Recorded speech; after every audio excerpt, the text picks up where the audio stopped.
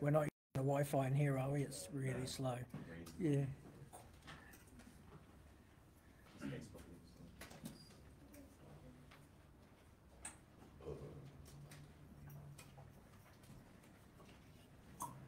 Maybe stop it and start it again. We're live? Oh, okay, apparently we're live. So welcome to ARC for the week. Tonight's message is continuation from Mark 9, where we started last week, and with a little bit of James chapter 2 included.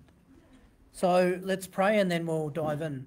Father, thank you for bringing us together. We thank you, Lord, for all those who are joining us online, either now or in the days ahead. Lord, we pray that you would teach us according to your covenant. You said a man will not teach his neighbour to know you, but you yourself would teach us. You would write your law on our hearts and minds. Remember your covenant to uphold it, Lord. Shepherd us, go ahead of us and lead us. And bring as many as can be brought, Lord, along with us, so that we might share your joy in the salvation of as many as can be saved, even now in these perilous days. We pray in Jesus' name. Amen. Amen. So tonight we're going to a little different part of Mark 9. We still won't be covering all of Mark 9 by any stretch because it's inspired in one chapter. It's got a huge amount in it. But if you've got, has everyone got a handout? Otherwise there's some spares there. We're going to look in Mark 9 and verse 38. So if you've got your Bible, Mark 9 verse 38.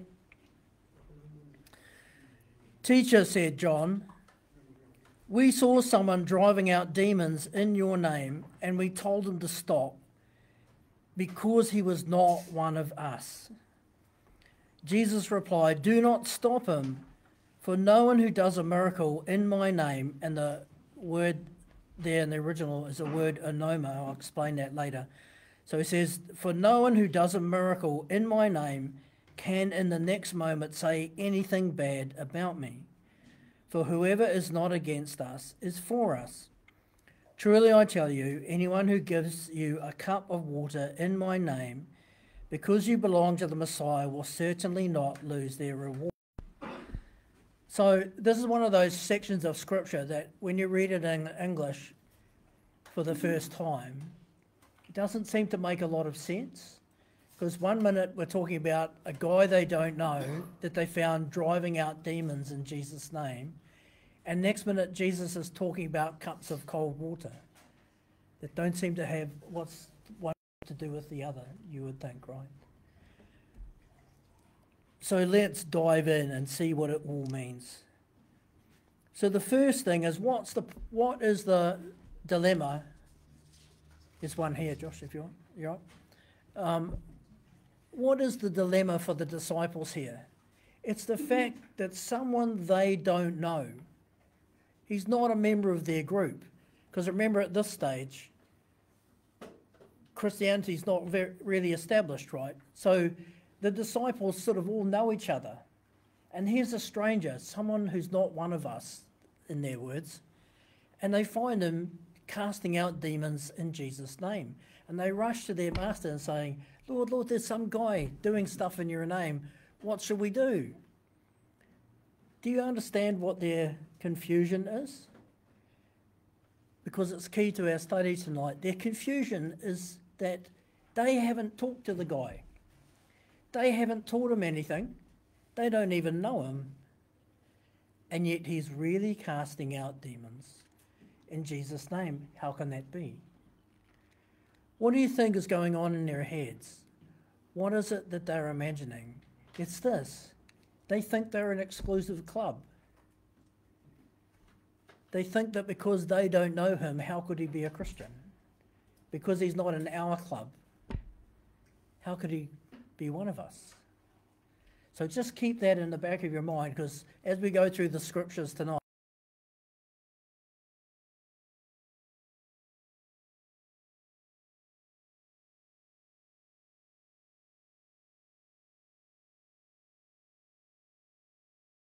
the New Testament that's not first in the Old. It's the basis of Midrash, remember? So Let's look where to find this, which is Isaiah 65. And he says, God says here through the prophet Isaiah, I revealed myself to those who did not ask for me. I was found by those who did not seek me. To a nation who did not call on my name, I said, here I am, here I am. What's God saying there? To understand this, you have to understand our from the other week about no one can come to me unless the Father draws them by his Spirit. Remember we talked about Rebecca the bride, how it's the servant who sent to get her, tells her about Isaac, and she agrees to come and be the bride, even though she's never met Isaac. Is she expecting, who do you think's the most surprised person that day? It's Rebecca. She's just watering her father's animals, right? Didn't wake up that morning thinking, I'll be packing my bags to go to my own wedding. It's a surprise to her, as it is to everybody that God sends his servant to. Who's the servant? It's the Holy Spirit, right? That's why Jesus said, no one can come to me unless the Father draws them. The servant is the one who does the bringing of the bride to Jesus. That's what the Holy Spirit does. So for you and for me and everybody else, that's really what happens. You're not expecting God to turn up in your life like he does. Especially if you're an ordinary person. You know, you don't think of yourself as anybody. And suddenly God Almighty says, hey you. Yep, you. You're the one I'm talking to. Come and be a bride for my son. That's a pretty big deal. Found by those who are not seeking me. How does the church call this? They call it salvation by grace. What is grace? Can anyone remind me what grace means? The word? So the word in Greek is charis, right? Where you get charismatic from. It means gift. So there's your Greek lesson for the day. If you're in Corinthians and you're looking at the gifts of the Spirit, that's the charisma, the gifts, right? So charis, grace, is the gift of God. But what does he give actually? People incorrectly say that he gives salvation as a gift. He doesn't. He gives the opportunity as a gift. He invites people who were not looking for him. Just as Isaiah said, he calls to a nation who was not seeking him. He invites people who weren't looking for him. He gives them the gift of the opportunity to say yes. Why would I say it's not salvation itself, only the opportunity? Because remember, what did we learn from Rebecca? It has to be free will, remember? She could have said no. And that's how it is with God. He gifts us the opportunity to be saved, but if we say no, he doesn't make us be saved. He doesn't force anybody to come. It's not like that kind of arranged wedding, right? What has that got to do with what's happening in Mark 9? Well,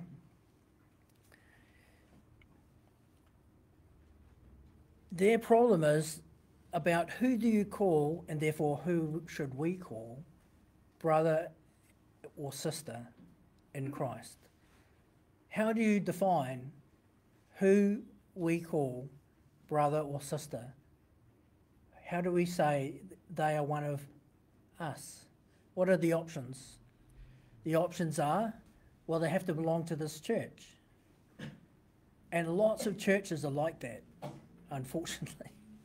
Lots of churches are like that. That if you don't go to my church, you're not one of us. Do you think that's correct?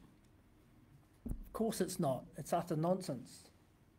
If any church thinks that they are the body of Christ, you know, there's an old joke, I don't know if I should tell you, but I will anyway, because it's me, about someone going to, I think it was a Pentecostal or somebody going to heaven and arriving, and St. Peter takes him in to show him around.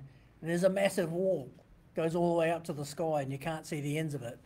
And as they go past, Peter goes, he's like this, shh, don't make any noise. And he goes, why? And he says, well, on the other side of the wall are the Baptists. He says, so? He says, they think they're the only ones here. It's a joke, but not a joke. That's lots of churches have that mentality. They really think that when they get to heaven, the only people that are going to be there are their members. That if you're not this denomination or that denomination, then you're not going to heaven. Which is why they fight each other to the death like they do, why there's been wars over it. With millions of people killed. There was a war in Europe for 30 years. 30 years, that's longer than the whole thing in Afghanistan and Iraq, that's only 20. So a war between Protestants and Catholics for 30 years with millions of people killed, swords and axes we're talking about, over it. Ridiculous, right? The question for these disciples about this guy is, should we be calling that guy a brother or sister since we don't know him? How can he be using the name of my rabbi when he's not one of us? This is a much more important question than it might first seem. We have to know, who is your brother and sister? Who can you fellowship with comfortably? And who in the church do you need to be a bit guarded around? You don't reject them, by the way, let's get that right out of the way. But you do need to be a bit guarded around some people, right?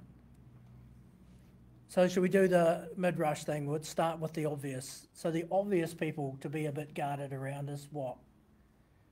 It's people who their doctrine is completely off. Because there are lots of things that call themselves Christianity, but even the unsaved know they're not. Okay? Does this mean you never talk to them? Heck no. One of the longest conversations I ever had, and the closest probably I came to ever going home and shooting myself, was with a guy evangelizing in the main street, and he's a Moonie. If you don't know the Moonies, they were a Korean prosperity cult. Sun Myung Moon, his name was, who said he was the Messiah. And millions of people believed him, and they used to have mass weddings, like 2,000 couples at a time. And most of them had never met each other.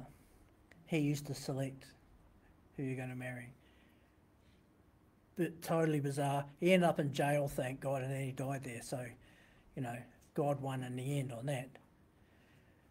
But I knew all that before I started talking to the guy, right? Does this mean I should have just, gone around? What about those really usually innocent young people, wide-eyed and enthusiastic, who want to give you one of those Hare Krishna books in the main street? Have you run into them?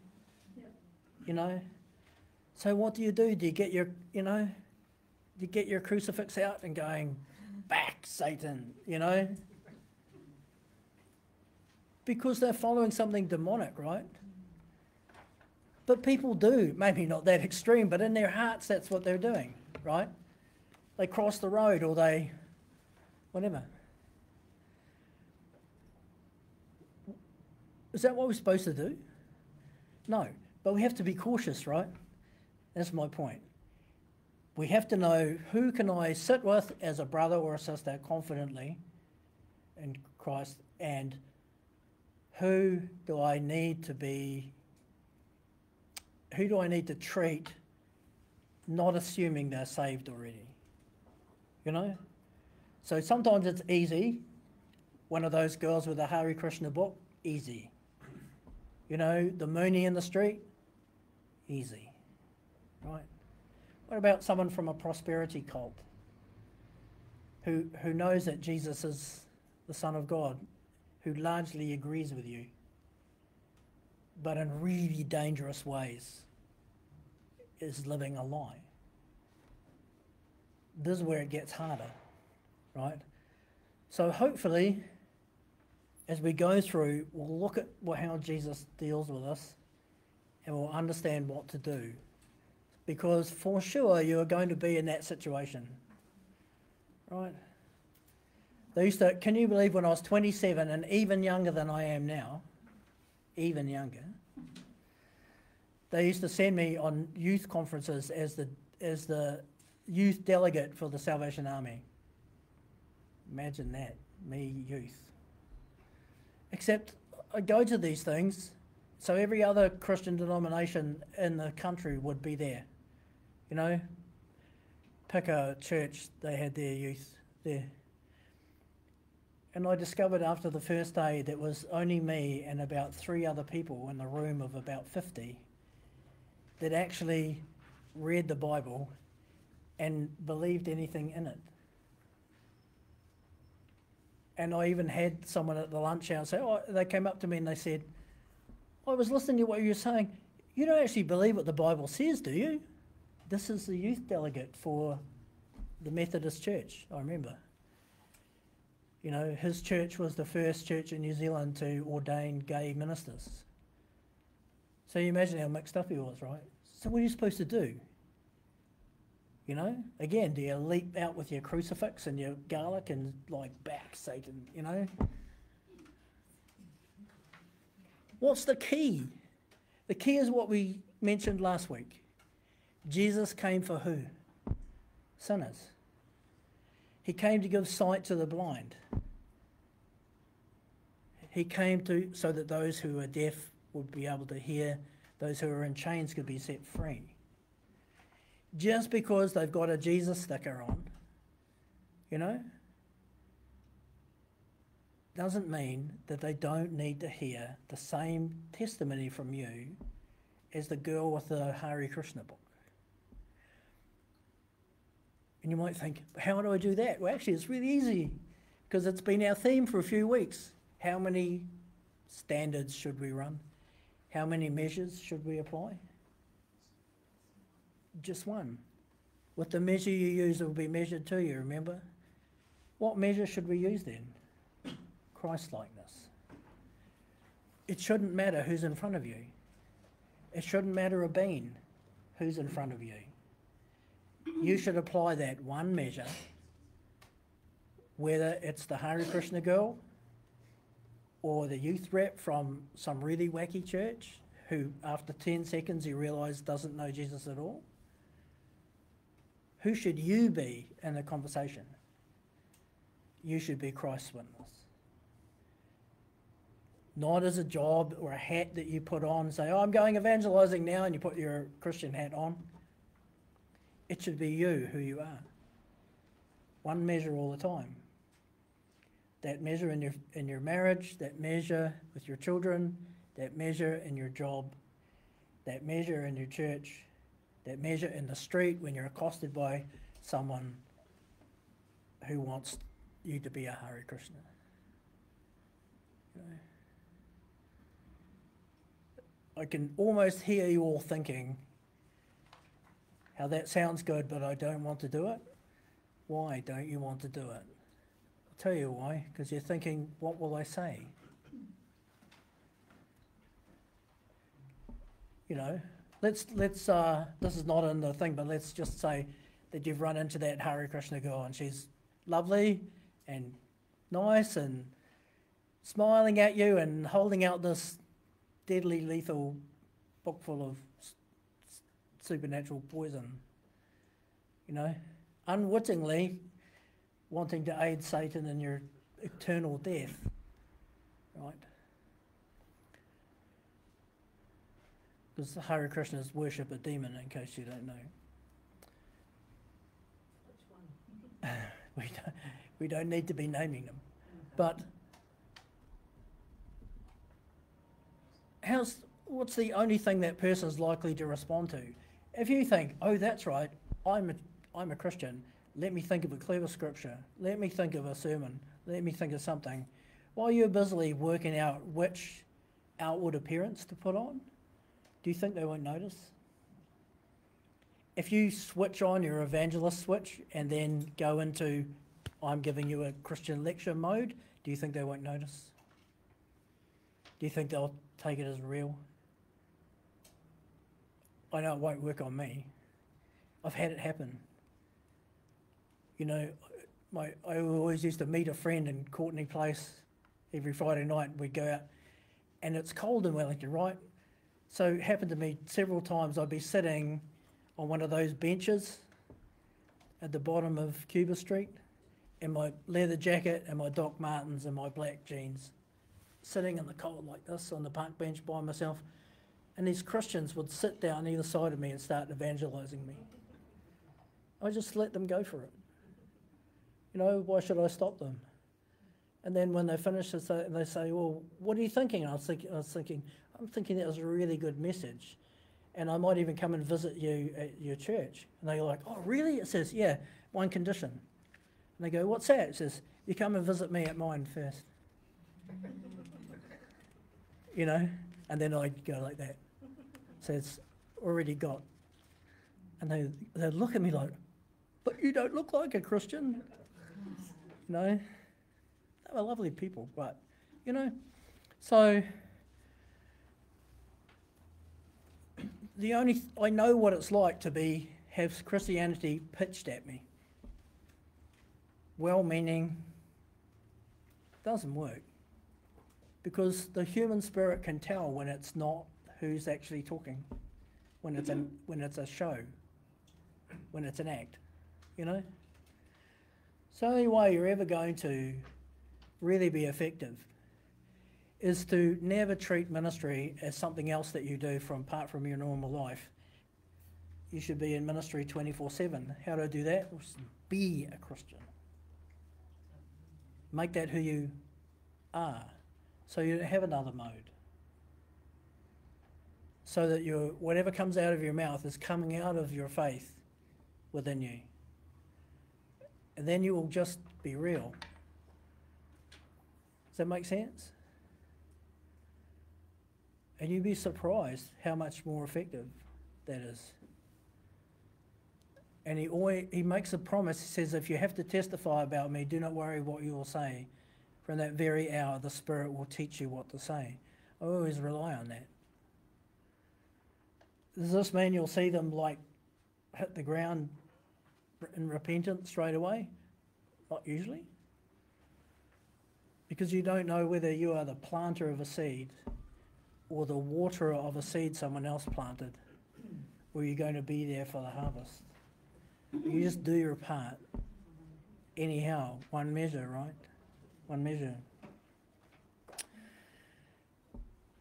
So what Jesus says to them is interesting, because what can we say about the guy?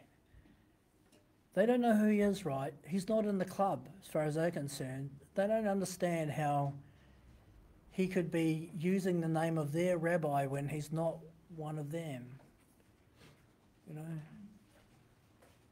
But notice, what is the guy actually doing? There's no question about it.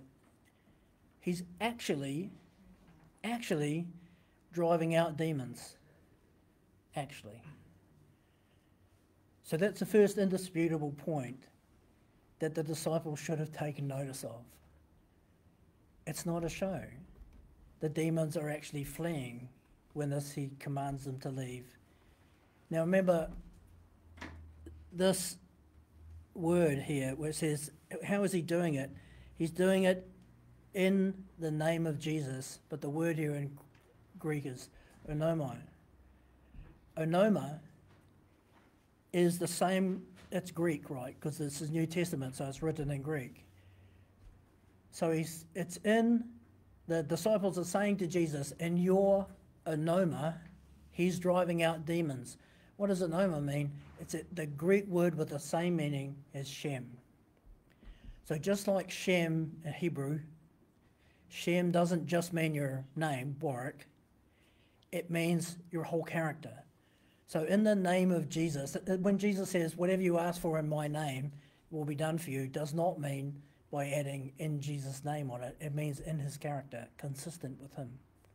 Shem, right? In the Greek, it says onoma, but the two words have the identical meaning. That's the next thing that this tells you. That this guy was not just some random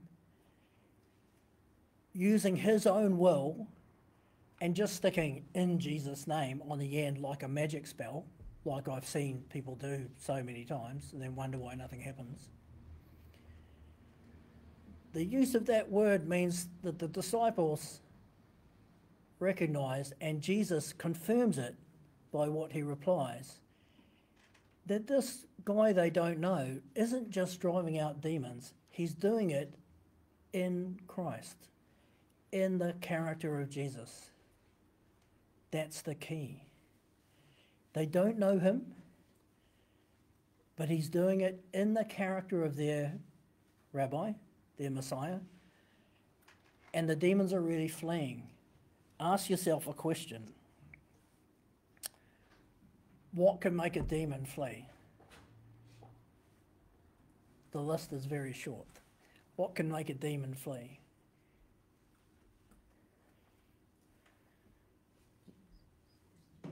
There's only two things that can make a demon flee. A bigger demon or God. Right? So if it was just that he was casting out demons, it could be one or the other. But because the disciples themselves, no doubt under the influence of the Spirit, they say, he's doing it in your, we'll switch to Hebrew, in your Shem, in your character. Tells us that God is honouring this guy's ministry, his effort. That the Holy Spirit is on this guy. That the Holy Spirit is present. That even though the disciples don't know him, who does know him? God. When he commands in Jesus' name, these demons leave. It's, do you need, Abby, do you need?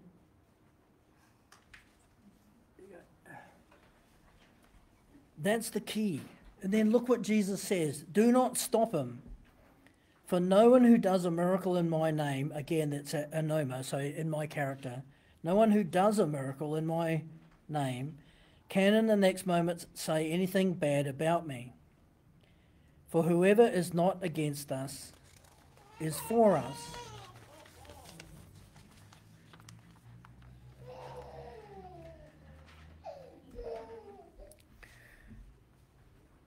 What's Jesus saying there? If you experience a miracle of God, let's start with the easy one, right? If you experience genuine, miraculous God things, as I testified in that, when I did that online one, you know that it's irrational not to believe in Jesus, if you've seen that. If not, please do.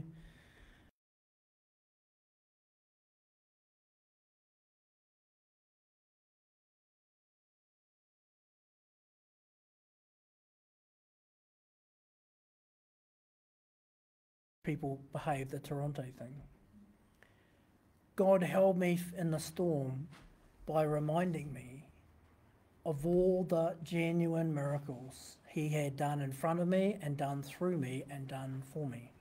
A long list. Genuine stuff, which I've shared with you before, so we won't repeat it here. If you want to hear it again, you can go and just watch that online. It's the one, I think it's the one it's irrational not to believe in Jesus. So the easy case is if you've experienced a really overt miracle, a demon being driven out, or someone being genuinely healed, or something like that, right? Because it becomes then an indisputable fact, an indisputable rational fact. It doesn't require any blind faith. It requires more faith to not believe in him than to believe in him, because you've got this unavoidable evidence in front of you that God is real and Jesus is real. and everything is subject to him, right? But how many of you have seen a miracle like that, apart from me? I don't know. So at the moment, you have to take my word for it. Like, I wouldn't lie to you about something like that, right? Wouldn't lie to you about anything. But you all actually experience miracles, and you've all experienced a particularly important miracle already, which is your own salvation. Your own salvation. It says, do not despise the day of small beginnings. God is more often found in like dripping water that slowly erodes a rock. You know, God miraculously saves you, miraculously changes you, transforms your life, leads you, guides you in lots of little drops rather than a tsunami.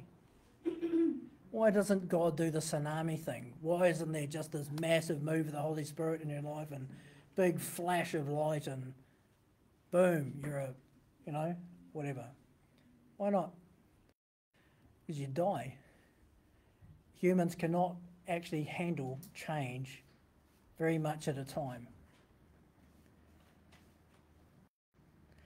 The World Health Organization have a list of things called stressors, things that initiate stress, right? And they're all weighted. So if you get a score above 8, you will almost certainly end up with some kind of medical condition related to stress, right? We used to use it as an analytic tool in counselling. But when you look at the list, it's things like breaking up with your girlfriend, getting married. Moving house has the same score as your partner dying. Wow. Moving house is one of the most stressful things humans experience, right? So we are not particularly well adapted to big change. But God needs to change us completely, right? Doesn't he? If he did all the change he wants to do in one blast, you would just not endure it. You would fall to pieces, right? So what does he do? He erodes away the old man and grows up the new man in its place, drop at a time, like water eroding a rock. The Holy Spirit works on you day after day after day, day and night. A little thing here, a little thing there, once in a while a bigger thing, but never more than you can actually endure and survive to come out the other side more than you were.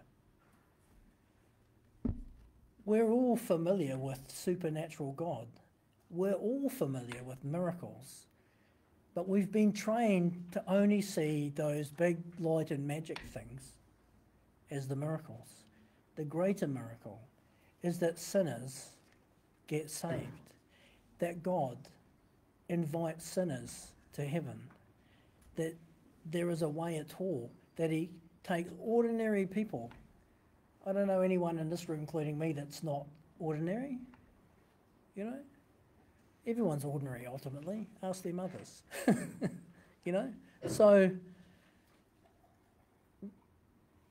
we can say confidently what Jesus says applies. For sure it applies if you're casting out demons or something. You'll never be able to unbelieve in Jesus after that.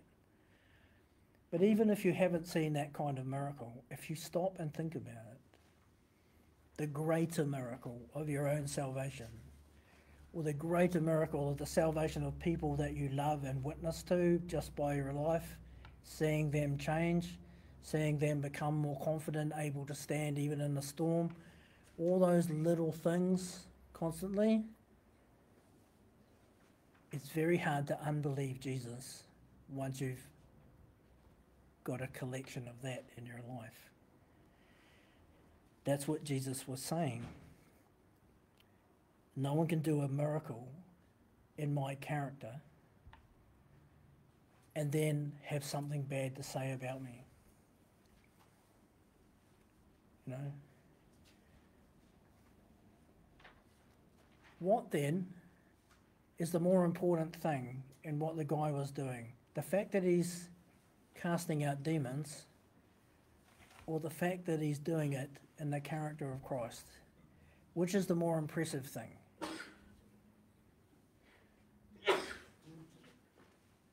It's that it's in the character of Christ. Lots of cultures do battle with demons. Shamans, like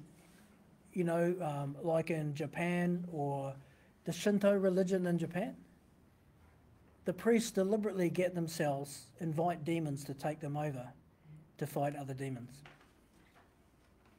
Clever, right? No. Overtly, I'm talking about, deliberately, right? Shamans around the rest of Asia, the same.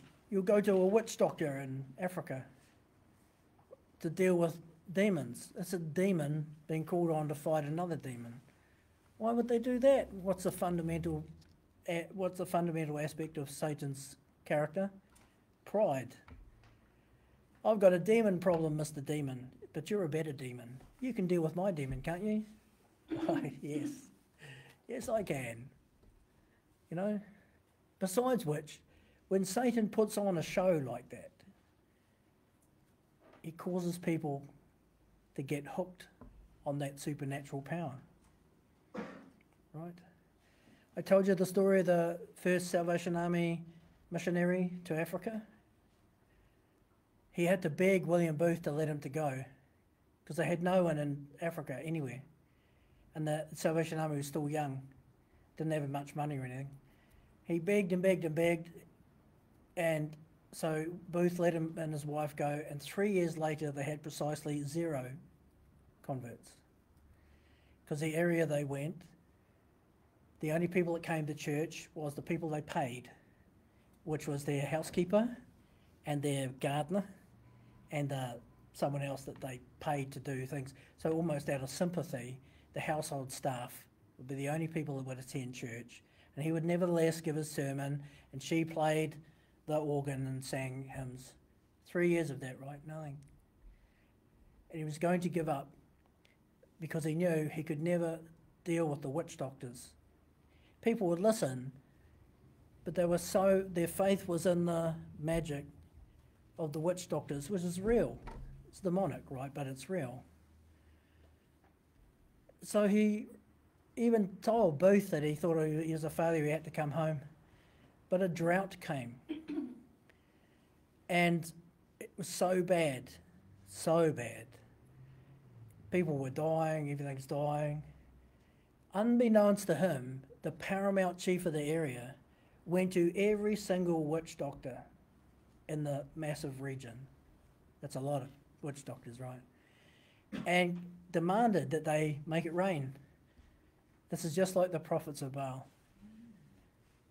Demanded that they make it rain. Guess how many raindrops fell? None. So when he ran out of witch doctors to ask, he went to what he probably presumed was just another witch doctor, the white guy. And he said, if your God can make it rain, I will serve him. And I will require everyone else to as well. You know? And this young guy suddenly realised how small his faith was. And he realised that all he had to do was make it rain. And all his prayers for like Christianity to come to that area would be answered. One small problem. You have to make it rain. Acid drought. And he didn't have a choice. The next thing the chief told him was, I've set the date, it's this day, and everyone's coming to watch you make it rain. Since you have told us that your God is the God above all gods and all the rest of it, right? So where the rubber hits the road, right? His wife and him were just beside themselves with horror, but they couldn't run. The day came, she set up her organ, and they played hymns and sang hymns for as long as they could, putting off the moment. And the whole time he spent inwardly crying before God, apologising for ever having come and being so presumptuous as to come and think he could be a priest. because now he was going to shame God publicly by not failing. God didn't answer him right.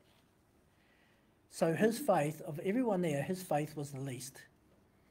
He's a broken man, right?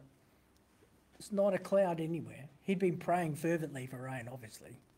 Not a cloud, as far as I could see, blue sky to the heavens everywhere. And there's been people filing in from all over the place. All the different sub-tribes all walked to this place, right? And these old men would sit down, and all their sons and daughters and their wives would sit with them in a group. Right at the end, out of the heat mirage, there's one old guy arrives. He's the last to arrive with all his wives and everything else. Really ancient old man. And he's staring straight into the eyes of this young priest. Really intimidating. And you know what was most intimidating about him? He's got an umbrella.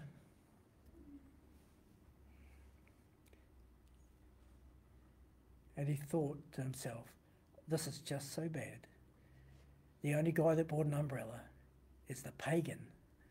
The Christian priest didn't bring one. He just...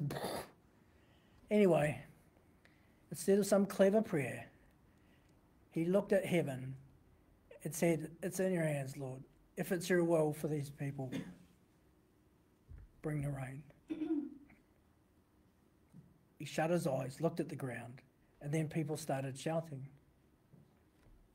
Because over the mountain, what appeared? Great big black cloud, and then another one. And before you know it, everyone's running in all directions because it's like a monsoon. It's absolutely hammering down. And the only guy who went home dry was the old guy with his umbrella, who apparently stood up, looked him in the eye again, turned around, and walked back the way he came under his umbrella. And the chief kept his word. And the witch doctors, just like the prophets of Baal, could do nothing.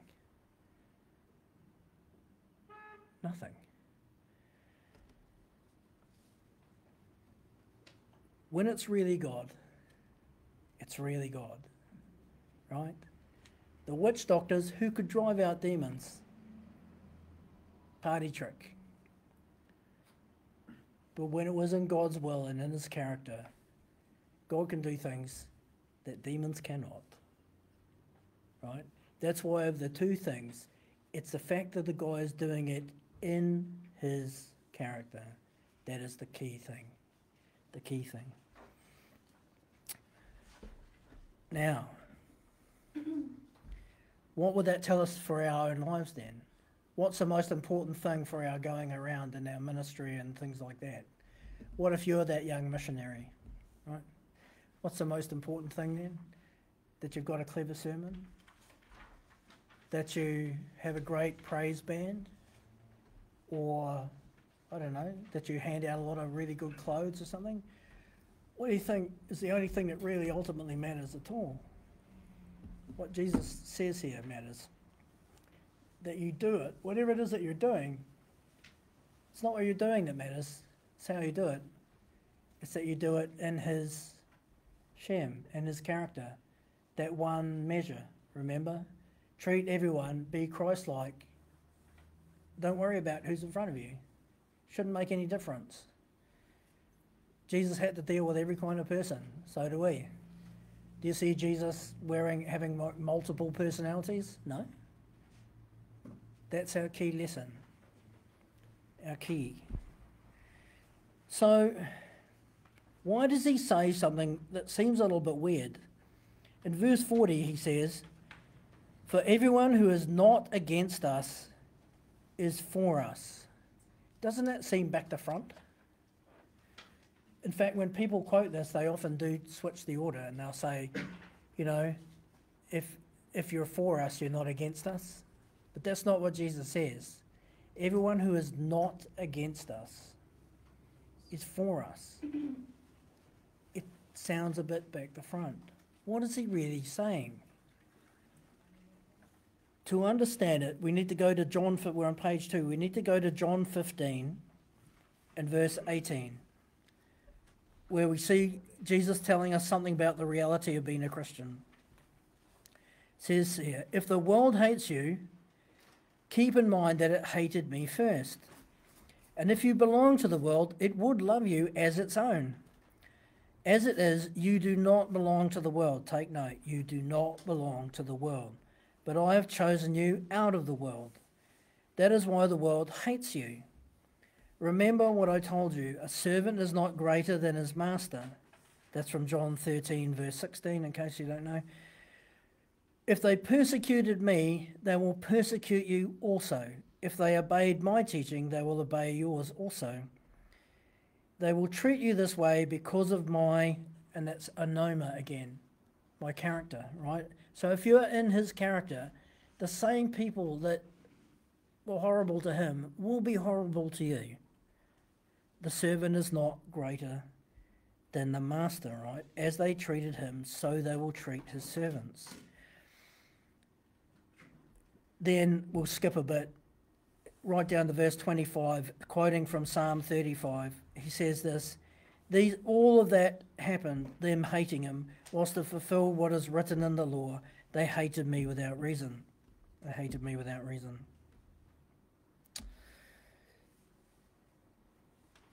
Incidentally, if you've ever, in Matthew, where it talks about if anyone murders, right, but then he says, but if any of you hate your brother, that Jesus says that's the same as the sin of murder, right? It doesn't make sense in English.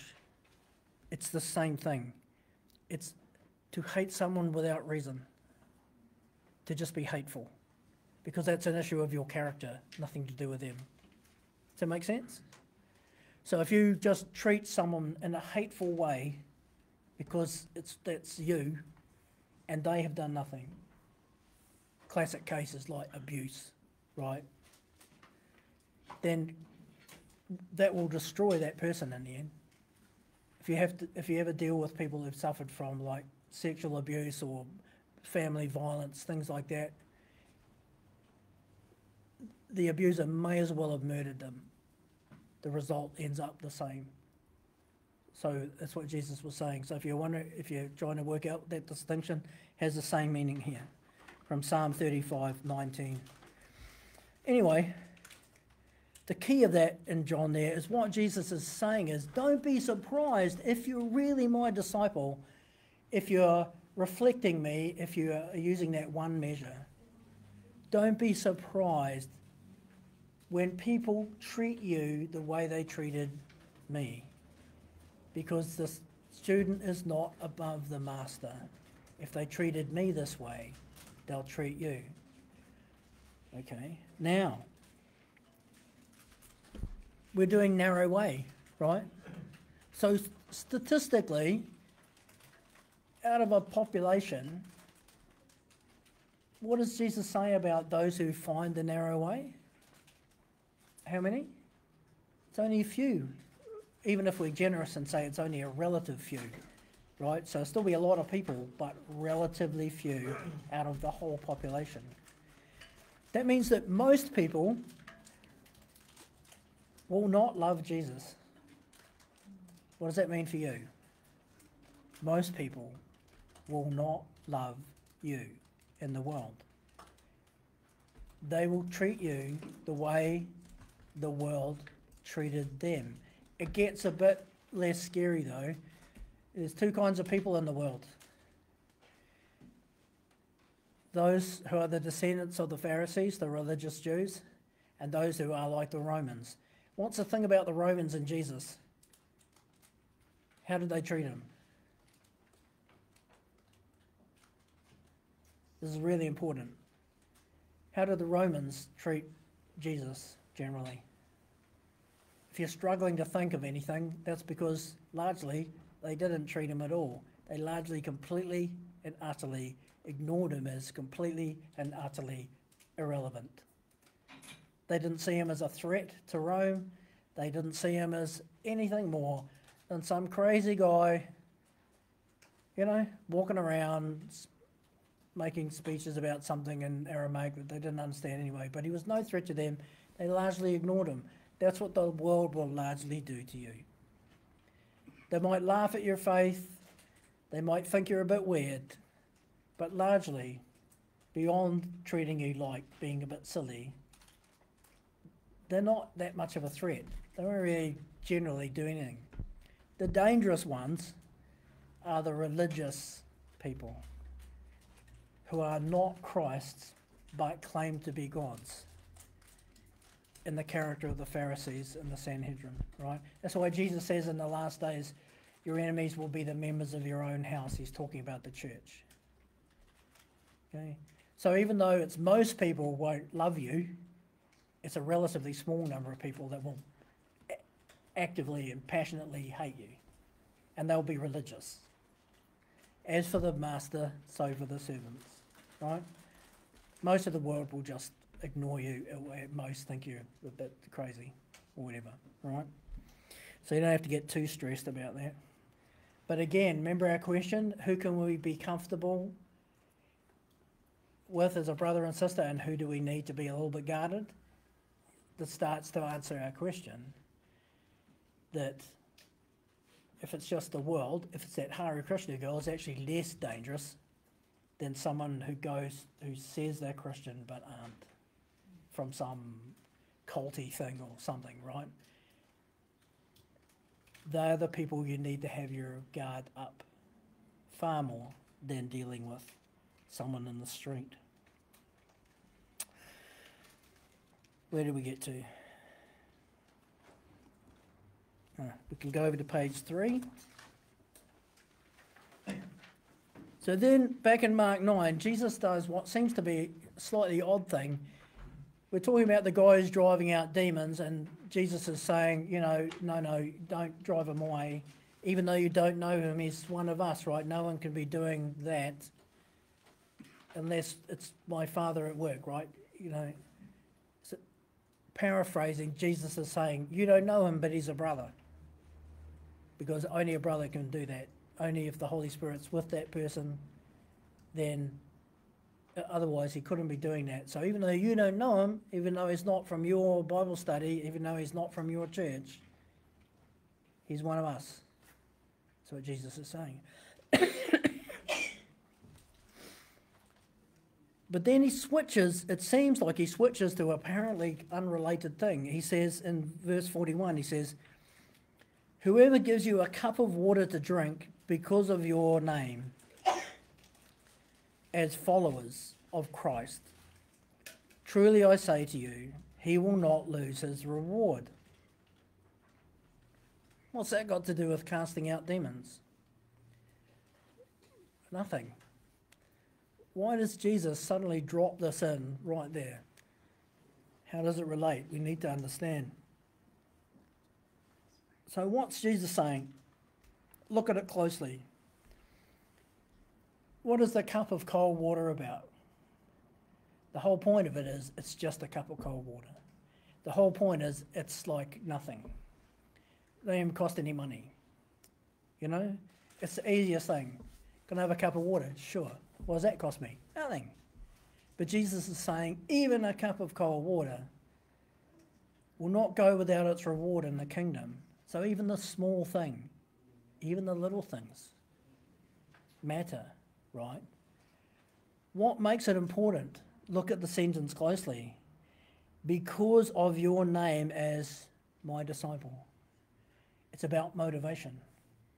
The reward in the kingdom comes because of the attitude of the giver's heart. Because the reason they are quick to say, sure, let me get you a drink, is because you're a disciple of Christ. What does that say about the person giving it? What's their attitude in their heart? They're giving it because you're Christ's disciple. What does that say about their attitude toward Jesus? They know him? He matters to them? Yes. And because you belong to him, you matter to them as well. This is talking about someone who's moved by the fact that you're a brother or a sister. who's moved by the fact that you belong to Christ, and therefore, of all people, you are someone they almost need to help. This is the body looking after the other parts of the body. And the key thing is here,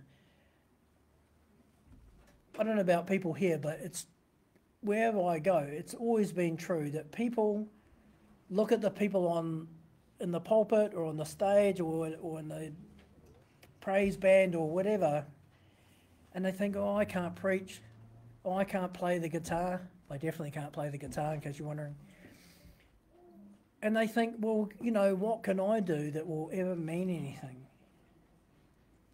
What part could I play in ministry that God would even notice? Really? What did Jesus just say? Even the giving of something as simple as a cold cup of water with the right motivation will not fail to receive a reward in the kingdom. He's still talking about that guy casting out demons, actually. Why is he casting out demons? Because he's doing it in the character of Christ. What's motivating his heart? Putting on a show like a witch doctor? No, the whole point is what he's doing is moved by the Holy Spirit. He's casting out demons because it's in the character of Christ, with the same motivation as Christ. That's what Jesus is talking about here. You don't know this guy, but whatever he's doing, motivated by me, will not go without its rewards. Even if all he was doing was giving a cup of cold water to one of you because you're mine. So it's not the fact that it's something grand like casting out a demon. That's Jesus' point. It's all about the heart motivation. The heart motivation. And we can demonstrate that. Just one scripture on its own is not enough of a witness, right? We need at least two. So we find that in Matthew 25. So Matthew 25, Jesus is talking about separating the sheep from the goats at the judgment. So that's what he's talking about. And we pick it up here in verse 34. It says, then the king will say, so he's talking about himself, then the king will say to those on his right, come, you who are blessed by my Father, take your inheritance, the kingdom prepared for you since the creation of the world. Then look what it says. Because I was hungry, and you gave me something to eat. I was thirsty, and you gave me something to drink. I was a stranger, and you invited me in. I needed clothes, and you clothed me. I was sick, and you looked after me. I was in prison, and you came to visit me. He's talking in the first person, right? He's not saying, there was this guy and he was sick and you went to him, and there was this other guy and he was hungry and you gave him some food. He's talking in the first person. I was hungry. I was sick. Right? Why? Remember a while ago we talked about the two different titles for Messiah.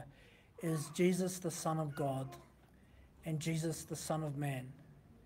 And whenever he talks about himself as the Son of Man, means he's identifying with us. God came down, took on bodily form to identify with us. That's what he's doing here. He doesn't mean literally that he was hungry. It means someone was hungry and I identify with that. I was with them in it. And you are the help that came. You were motivated by me, by your faith in me, to help that person. When you helped that person, you helped me. When you fed that person, you fed me. Because I was with that person, I was identifying with them in their hunger, and I knew what it was to be hungry.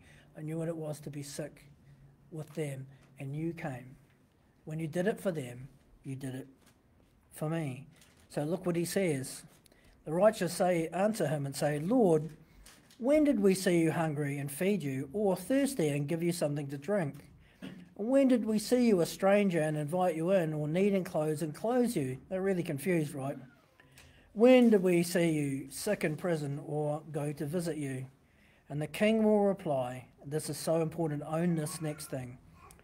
Truly I tell you, whatever you did for the least of these brothers and sisters of mine, you did for me. For the least of brothers and sisters of mine. So this is primarily talking about within the body, right? Not Christian charity to the unsaved. That still matters, but this is primarily talking about the body parts looking after the other body parts. You know, the same meaning as it has up there in Mark 9 where he says, giving a cup of cold water because you're my disciple. The same thing is here. These were brothers and sisters of mine, means they're Christian. When you did it for them, you were really doing it for me. What's the consequence here? In Mark, he says, you will not fail to receive a reward, right? In Matthew 25, it's a bit more serious. What's the consequence here? What's Jesus doing again? He's separating the sheep from the goats. He's separating the real Christians from the fake ones. What's the test? Not that you ran out and did all this social work, it's the motivation. You did it. When you did it for them, you were doing it for me. The motivation of your heart was Christ. Do you understand? There's a flip side to this that we'll see in a second. 1 Corinthians 12, if you've got your Bibles, 1 Corinthians 12 and verse 26. In 1 Corinthians 12, it talks about the body of Christ being made up of many parts, each part with a different role, all of them important. And there's one part that joins them all together at the top, and that's the head, right? And who's the head of the body? Christ himself. So none of us are the body of Christ. We're only a body part. That's why we're all different. We have different callings, different abilities, different anointings, so on. But what makes us brothers and sisters is what joins us, that we're all connected to the same head, Christ. The only unity that means anything in Christendom is that each part is joined to Christ, and therefore they all are joined by virtue of being joined to Christ, right? That's the only valid meaning of unity in Christianity. Then he says, so with that in mind, in 1 Corinthians 12 verse 26, he says, if one part suffers, every part suffers with it. If one part is honoured, every part rejoices with it. Everything Jesus does, everything, even in ministry, it all happens through the body. God doesn't, well, almost never will God operate through one superhero guy. So all those mega churches you see with their superstar preachers, where the whole place revolves around one like superhero Christian, is that likely to be God? Very, very, very, very unlikely. He doesn't work like that. He works through the body. He doesn't have the guy at the front and everyone else is a spectator. That's a dead body, right? All of the body parts have a function. And the thing he's saying here is that if any of the body parts are injured, the whole body hurts. Key thing. If you stub your toe, how does your head feel? What does your head experience? Pain, right? What do you think it's like for the body of Christ? If some small, extreme, tiny part gets really injured, how does the head feel? What does the head experience? pain. Whatever happens to any part of the body of Christ, the head of that body, Jesus himself, suffers. That's what he's saying. That's what he means by, whatever you did for the least of these, you did for me. Because if they're part of the body, there's no way that what they're experiencing as an individual part is separate from what he experiences as the head of the body. People say when you're experiencing grief or trials, he's there right in it with you. This is another way of explaining that same thing.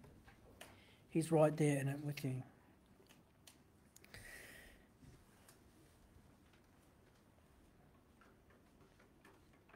In the same scripture, we learn something else too. 1 Corinthians 12, but this time in verse 22 and 23. On the contrary, those parts of the body that seem to be weaker are actually indispensable. And the parts that we think are less honourable, we treat with special honour. This is why Jesus is emphasising that when you did this for the least of my people, you did it for me.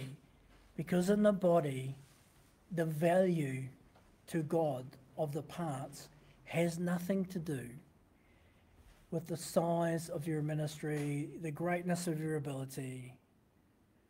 You know, in God's economy, what seems the least part in the body, I don't know who that is, maybe someone that you don't even know what they do because they do all their serving away during the week when you're not even looking. Or maybe they just put the chairs out or something. But God is not like a man. God is not like us. He's making it clear here that he is with the small. And I'll explain that again in a minute. But again, take special note. The consequences of Matthew 25 are pretty serious. It's what separates the sheep from the goats. Heart attitude. You know? So how do I achieve this? If I want to be a real sheep, how do I want to make sure that I'm on the right side of the ledger here? Once again, it's easy. It's just the one thing we keep repeating. Just use one measure. Don't worry about who it is. Don't worry about whether it's a great person or a small person, a famous person or a nobody according to the world. You shouldn't treat them any different. Be Christ-like, you know, and especially all the more if they are part of the body, because God prioritises the body. Our first priority is to take care of the other body parts. It's a priority, right? We're also supposed to love our enemies, let alone those who are just lost, right? So yes, but there's a priority of order. Maybe it's a whole Bible study in itself. Our first priority is to look after the other parts of the body. Here's a pop quiz. Are all the parts of the body just in the ark? Remember the guy casting out the demons?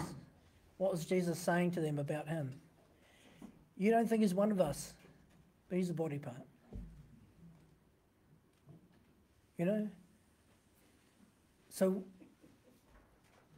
when you're doing this prioritising, what's the first thing you don't do? You don't ask what church they go to.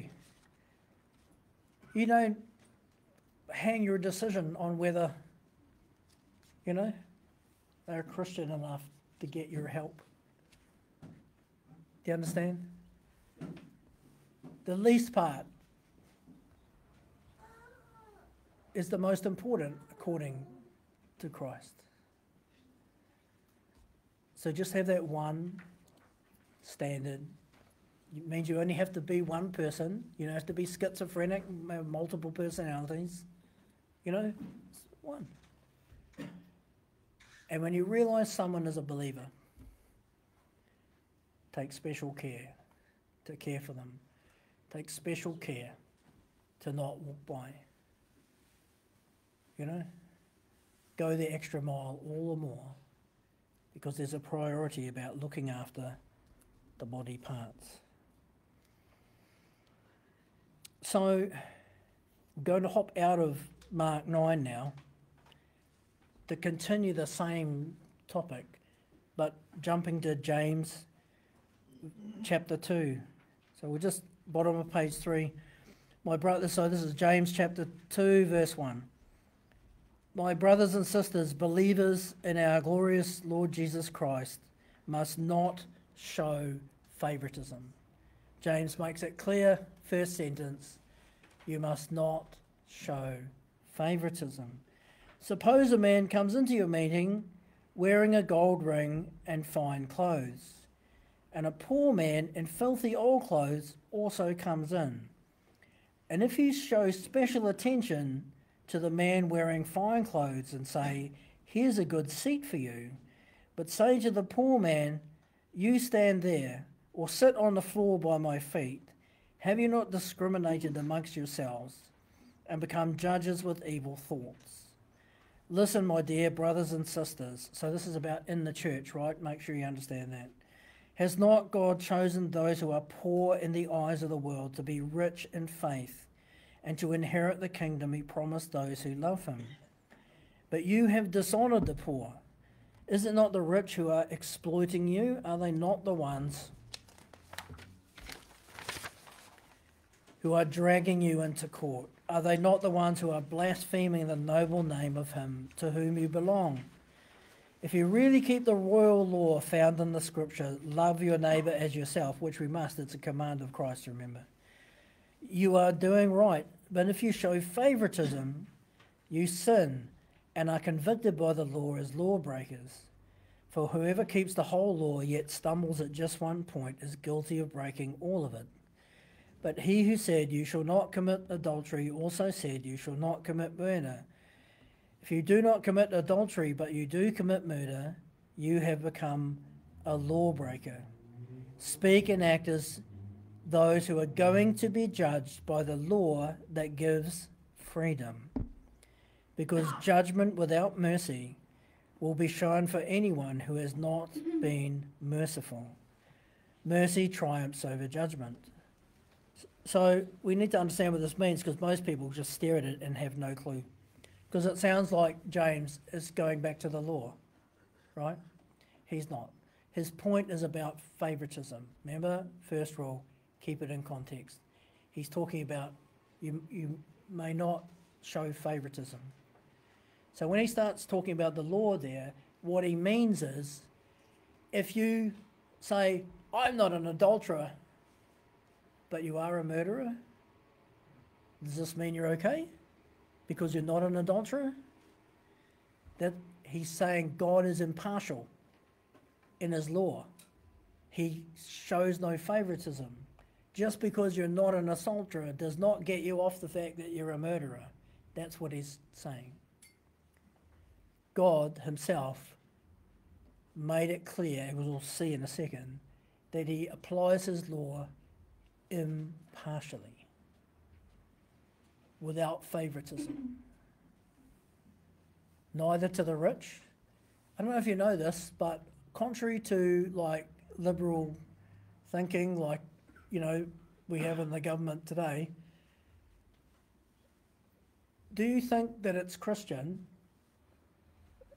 Warning, this is one of my booby trap questions, as a hint. Do you think it's Christian to give poor people special treatment?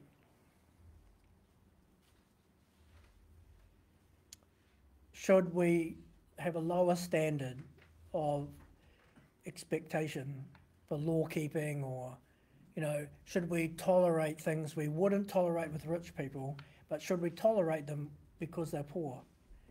Right? But that's what our society does, right? It makes excuses all based on the fact that you're poor.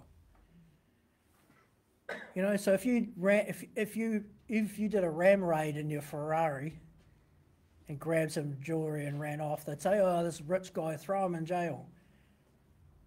But if some poor person from South Auckland does a ram read, everyone's like, oh, but they're poor. Oh no, we have to make a special case because they're poor. Here's something you probably don't know. In the law, God's law, he expressly says, you must not show favoritism to the poor. Favoritism. He holds the poor to the same standard. Being poor, he does not accept as an excuse for immorality, as an excuse for lawlessness, unlike our society. So we're not to favour the rich, but we're not to favour the poor either. We are to be impartial. Impartial. We can show sympathy and extra mercy, but as far as sin goes, God is impartial. Just because you're poor or had an underprivileged upbringing or whatever, sin is sin. There's no special get out of jail free card because you grew up in Mangere or something, you know? So rich and poor alike, they face the same God who has the same standard that he applies impartially. Then it says, speak and act as those who are going to be judged by the law that gives freedom, because judgment without mercy will be shown to anyone who's not been merciful. Mercy triumphs over judgment. We have to understand what that means. So to help us, we need to look at the actual law, or an example of the actual law. And, you know, when people talk about we're no longer under the law and they think that God used to be strict and now he's not, that things like grace are something that God invented for the New Testament. I meet people like this all the time. They think that God didn't used to be gracious, that there didn't used to be grace, it was all law, and then God had a personality transplant, you know, and now suddenly he's like all forgiving and, you know, there's no law and just do what you like and he'll just forgive you, which would require God to have massively changed, to have done a complete reverse flip personality, right? As we know, my favourite scripture, Malachi 3, I, the Lord, do not change. Why? So that you can be saved. That's what he says. So what we're going to look at is Deuteronomy 10, and I want to use this to demonstrate to you that the Old Testament is already about grace. It's already about mercy, that the law itself requires mercy. The law itself requires grace. The law itself requires us to behave as Jesus is teaching. Jesus is actually teaching what the law itself requires. God's law doesn't go away. Jesus just teaches us how to live by it. Let's have a look. Deuteronomy 10, verse 16. Circumcise your hearts. Remember, this is in Hebrew, right? So that in your heart means in your innermost being. Doesn't mean the actual organ in the Hebrew word. It means your innermost person. So circumcise your innermost person. What is circumcision about? Entering the covenant, right? So this is a way of saying, make sure that you are in covenant with God inwardly and not merely by outward appearances. That's what this means. Make sure you're real, in other words. Circumcise your hearts, therefore, and do not be stiff-necked. What does stiff-necked mean? It's a whole Bible study on donkeys. Has anyone dealt with a donkey, a real one? If a donkey doesn't want to go where you want to go, what does it do? It just points its head where it wants to go, and unless you're Superman, you cannot move it, because the muscles in a donkey's neck are stronger than in a horse. You know, that's why they're such good pack animals. They're unbelievably strong for their size. They're stronger than a horse. That's why for pack animals, they used to breed horses and donkeys together to make mules. So you get horse-sized animals with the strength of a donkey, right? But if a donkey stiffens its neck, it does so out of stubbornness. You know, people talk about being as stubborn as a mule. That's an American saying, because Americans are more used to mules than donkeys, right? But the stubborn side of mules comes from the fact that they're half donkey. If a donkey decides it doesn't want to go, it will dig its hooves in, it will stiffen its neck, and good luck trying to move it. Everywhere in the scripture it talks about being stiff-necked, it always uses a donkey as the example. So whenever you see stiff-necked, this is been spoken to Jews, right, who are familiar with donkeys, so that's why God uses the language. They understood the nature of a stiff-necked donkey. So when God says, don't you be stiff-necked, he's saying, don't you be like a donkey. Don't you be so stubborn and so self-willed that you will not be redirected by me. You know, that you'll dig your heels in and just, no. We're forbidden to do that. Why? Because it's stubborn and self-serving and born of pride, that's why. It says, do not be stiff-necked any longer. For the Lord your God is God of gods and Lord of lords, the great and mighty and awesome, who shows what? No partiality, no favoritism, and accepts no bribes. He can't be bought off. If you want your will instead of his, you try and offer him and say, well, you know, let me do what I want instead, and I'll do this and I'll do that. What will God say? Do you think he can buy me? You think you can bribe me? No? Are you going to do my will or not? You're going to be a donkey. He accepts no bribes. Why? Because when God says it's right, what is it? It's right. When God says it's not good for you, no. What does he mean? He means it's not good for you. No. Don't argue. Because we only see in part and understand in part, but he is never confused. He knows what is right and what is best. That's why he's impartial. But look about his nature, what it says next. He defends the cause of the fatherless and the widow, and he loves the foreigner residing among you. To a Jew, a foreigner means someone outside the covenant, right? He loves the foreigner residing among you, giving them food and clothing, and you are to love those who are foreigners. For you yourselves were foreigners in Egypt. Fear the Lord your God and serve him. He tells us we have to love those who are not of us, who are still enslaved in Egypt. But we'll look at the motivation. He tells us the motivation. Why? Because you were once slaves. You know what it was to be unsaved. You know what it was to not know him. You know what it is to be lost and confused and have no map before you were saved. You know? Therefore God commands that you not act with favoritism. You should be Christ-like to the lost as well as to the saved. You should not hold back justice from anybody. You should not hold back mercy from anybody. You know, and since God defends the cause of widows and orphans, what should we do? What's a widow, by the way?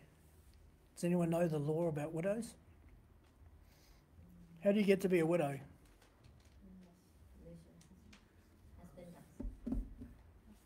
So if these two were married and Josh inconveniently died, what was the Jewish law?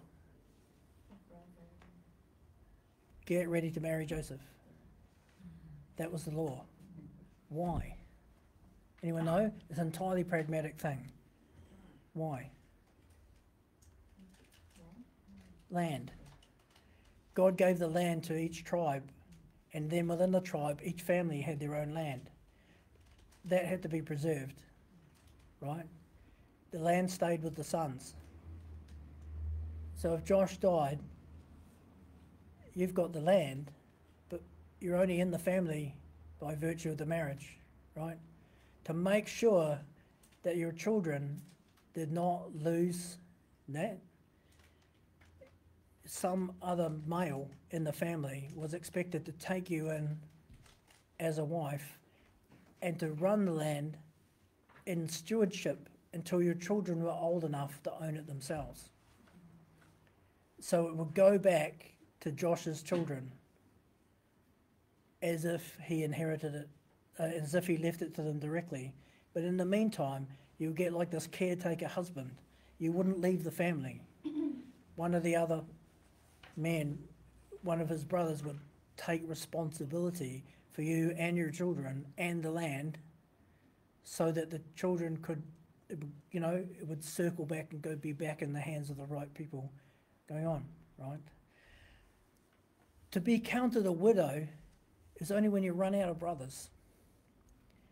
Only if there was no one that could take you in. Maybe they didn't have any brothers. Or maybe they already had too many wives and they just really couldn't take you in. What does the law say then? Because you still get married. What does the law say then? It says that the whole community had to take the role of the husband. So if none of his brothers could substitute for Josh inconveniently dying, then the whole community had to step into that responsibility. So the law required God's people to look after the widows, but to be a widow, you had to genuinely be without anyone else that could help you. And then God himself would be your husband through the entire community. Does that make sense? That tells you what we should be like. Someone who's got no parents, a genuine orphan, a genuine widow, those who are alone, those that don't have anybody. Whose responsibility are they according to God? His law. Ours. Does Jesus change anything about that? No. Whatever you do for the least of these, you do for me. They're a body part. However you treat them is how you're treating me. Do you understand? The law and what Jesus teaches are the same. One is expressed as a legal rule. Jesus expresses it as an attitude of heart and a responsibility. But the core of it is identical. Can anyone guess why? What can you say about everything in the law? Everything in the law tells you something about the character of God that doesn't change. So unsurprisingly, the character of Jesus complies with the law, because the law actually is a whole lot of rules that tell you, that hint to you about the whole character of God. So when Jesus comes as the law embodied in a person, he shows us the ideal law keeper. Not doing it like someone who comply with the road rules, but doing it as driven by Christ likeness, by, in his case, Father likeness.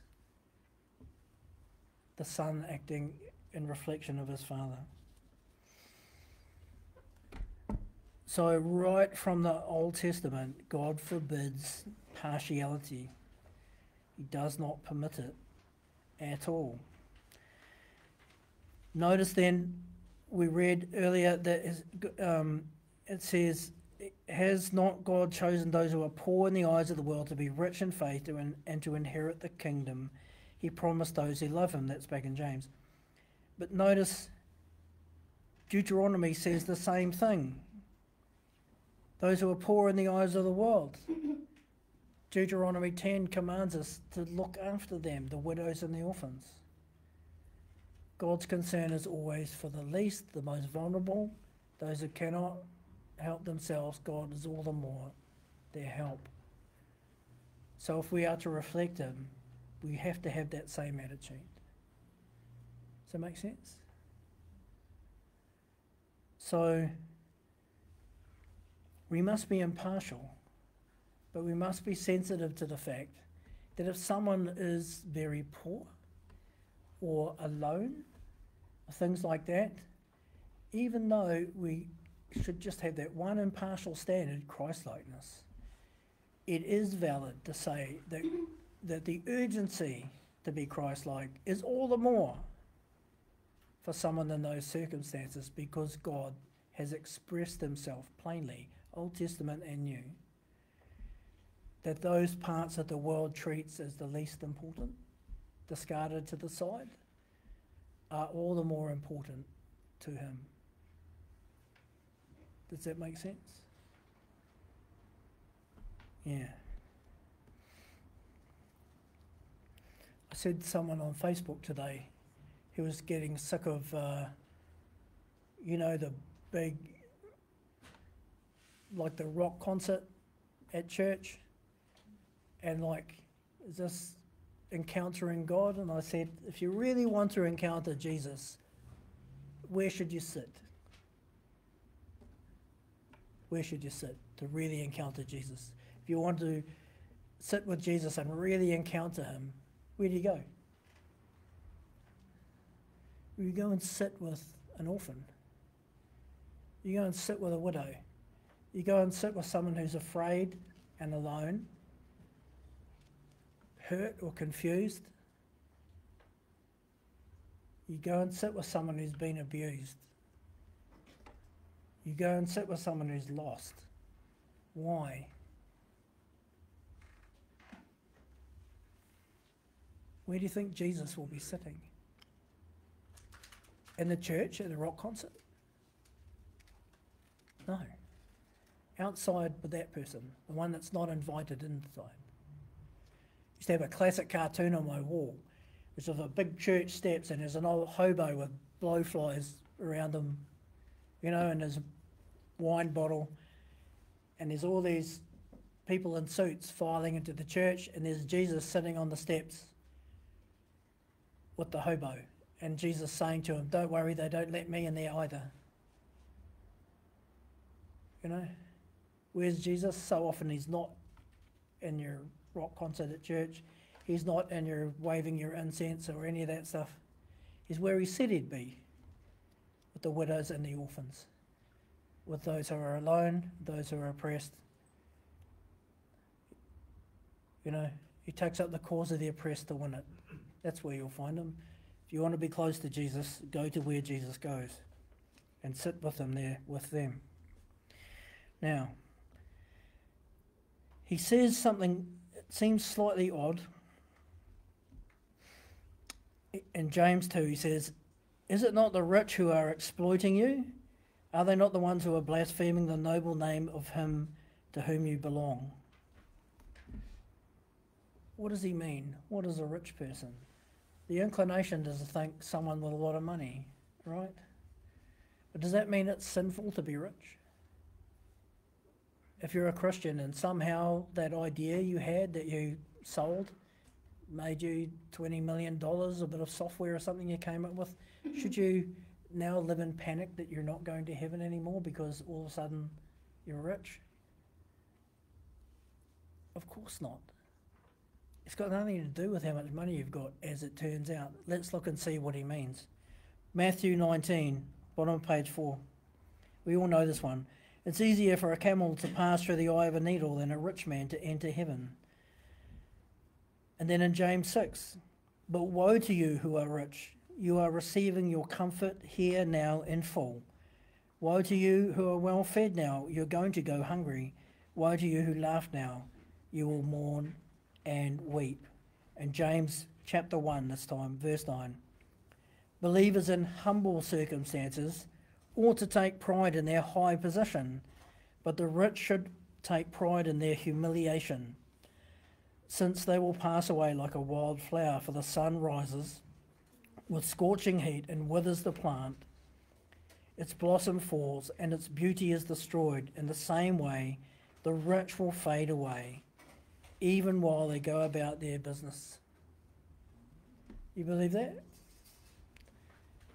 If you compare in the mid-70s, if you compare the 20 largest companies in the world, the richest, most powerful companies in the world in the mid-70s, guess how many of them still exist? 3. 3. And they are nearly broke. Riches do not last. They don't. What unifies these rich people here? What is the thing that God has a problem with? It's not, I'll give you a clue, it's not the amount of money they have.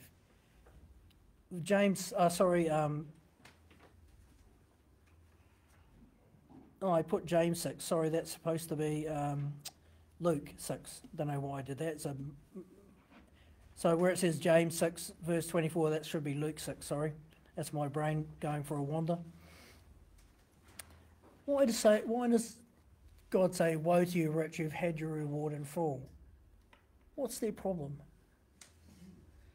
Why is it harder for a rich man to enter heaven than for a camel to go through the eye of a needle? Why?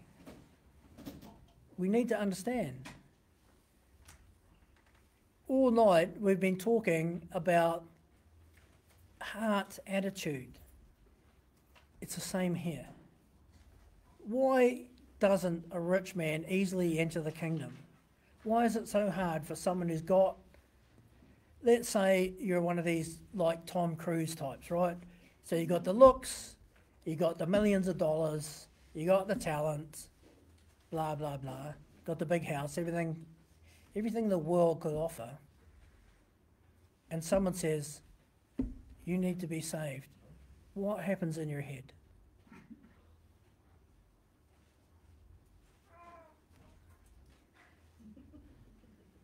What happens in the head? Nothing. Why? They go, I don't need anything. I don't need Jesus. I don't need to go to your church. What do you mean I need something? I've got everything. You know? Especially when they find out that they might have to give it up, that God might require them to take up their cross and follow him. What makes it hard for what the Bible calls a rich man is the belief that he doesn't need salvation. Their comfort blinds them to their true state. Yes, it's idolatry of money, yes, it's all those things, but deep down the real problem is they are self-deceived about their true condition. They don't realise that they are poor because they've got too much money in the bank to realise their poverty. Do you understand? And it's the same when we talked about living to please God, not man, because if you're living for the praise of people who want you to love them back will lie to you. You can't trust the praise of people. That's why so many, like we talked about K-pop stars, that end up killing themselves, right, in spite of having millions of fans and leaving suicide notes that express how lonely and all the rest of it they are, right? How could it be you've got all these fans? Because deep down they know that the fans don't really know them. They only know the image that they sell, right? Famous people or successful people can be the loneliest, most miserable people on the planet. Your own success becomes a prison cell, you know? Rich according to the world, poor according to God. So this is what James is talking about. The rich who are exploiting you, he's talking about those who have this rich man's heart attitude. It may be that they're also financially rich, but that's a, incidental thing. He's talking about people who are exploiting you because they have the heart attitude of a biblically rich person. And why do they blaspheme Jesus? They don't think they need him. They think you're a joke. What do you mean I need salvation? I don't need salvation. Have you seen my bank balance? Even if their bank balance isn't huge, you can have people have that same attitude just because they're good looking. Just because the girls run after them or something, they think, I don't need, I've got everything I want. That's what this scripture is telling us. That's what James is warning us about. And he's telling us we mustn't show special favoritism toward them. Why? Well, it's simple. It's not just to protect the poor.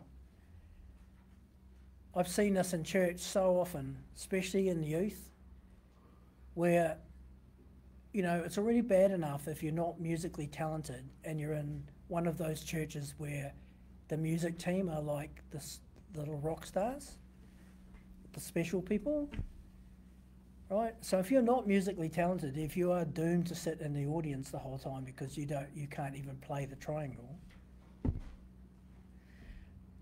then you already feel like the second-class citizen as it is. But I've experienced this, right?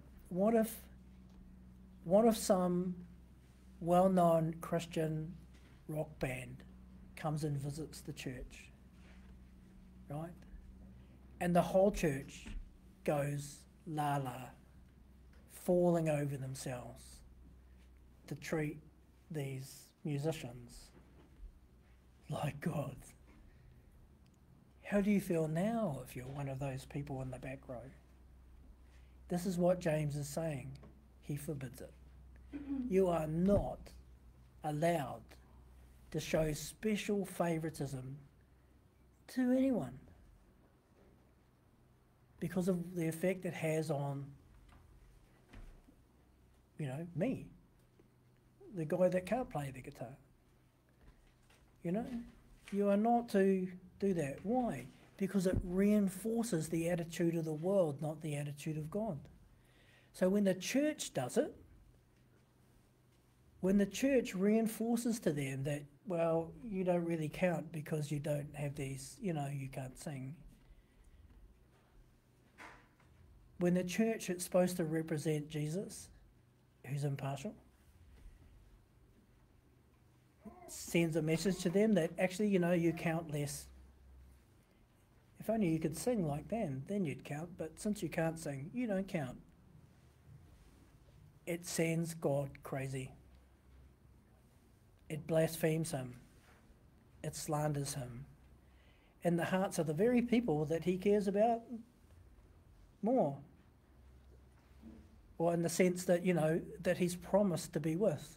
He's promised to be with the lonely. He's promised to be with those people. And there in his own house, if his own people reflect the world instead of him, is God happy? Oh no. So we must take that heavily ourselves. We must not allow ourselves to slip into it. What's the cure? Same as always, apply the one standard. Do not permit yourself to treat people differently. You know? No. It's the same with, like I was saying about, you know, when I ran into the head of the Dominican order or whatever and he stuck his puffy finger out with his ring on so I could kiss it, you know?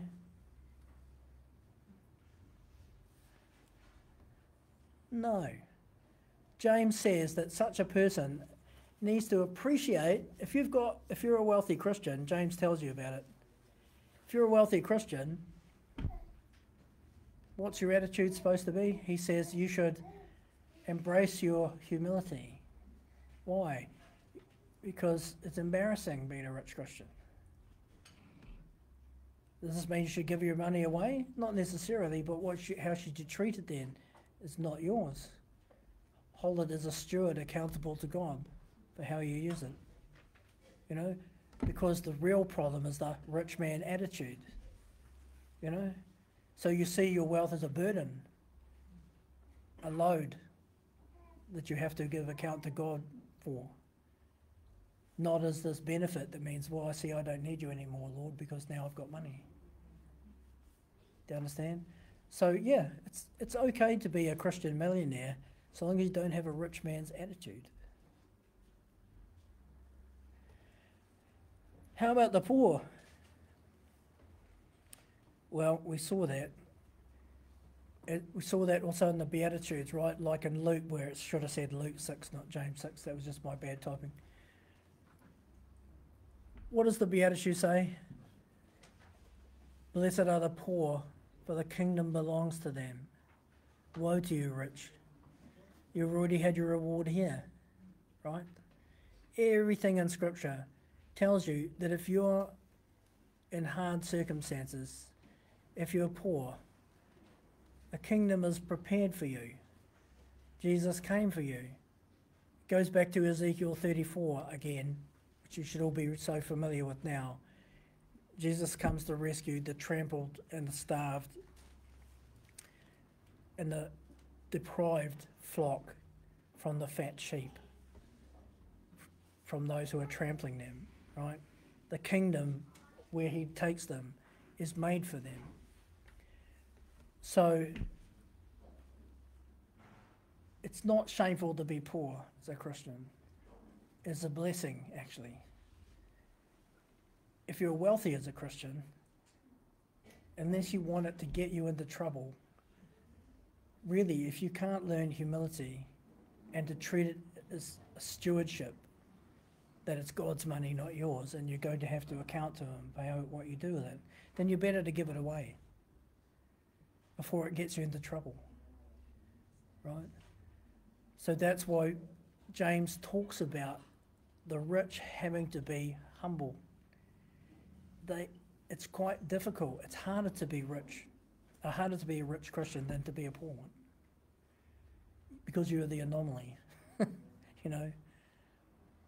And God does create them, but when you know it's really God, there are, you know, Moriel Ministries. I'm sure Jacob won't mind me saying that there are some supporters of Moriel in the States who are billionaires. Billionaires. They just can't help but make money because they've got huge family ranches in Texas and places like that, right, that are massive, massive money-making machines. Even if they did nothing, the money almost prints itself, right? But they're real disciples. So they give it away as fast as they make it. They can't give it away fast enough. They're still billionaires, but you know what I mean? They treat it as a burden, a ministry, that they can't think of this money as theirs. You know? It takes a special kind of understanding to be a wealthy Christian. But again, it's all about the heart attitude. All about that. So over on page 6,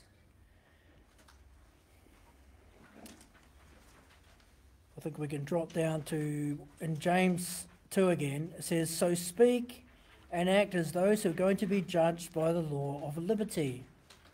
For judgment will be merciless for anyone who does not show mercy. Mercy triumphs over judgment. What on earth is he talking about? What on earth is he talking about? What is the law of liberty? Says it right there, right? We should know. Well, as usual, we need to understand this as one package. If anyone refuses to show mercy, no mercy will be shown to them by God. Remember, forgive. Everyone knows the Lord's Prayer, right?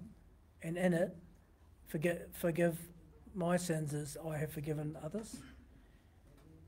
Does anyone know what's in the scripture immediately after that prayer?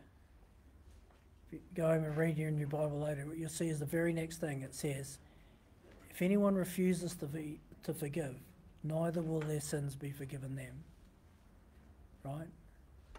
So if the measure you use is partiality, so you forgive when it suits, and then when it doesn't suit you, you don't. You have like double standard. God says,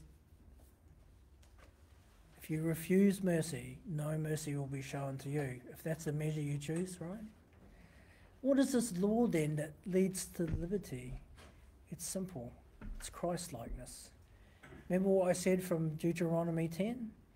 The law, the Old Testament law, explains the character of God, but in a mechanical kind of way that we can't keep perfectly.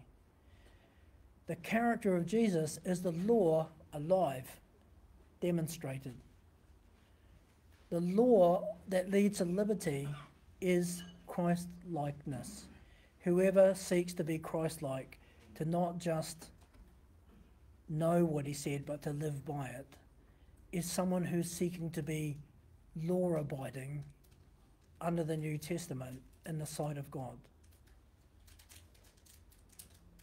It links into things like what John says, that when Jesus said, whoever keeps my commands is the one that loves me, right?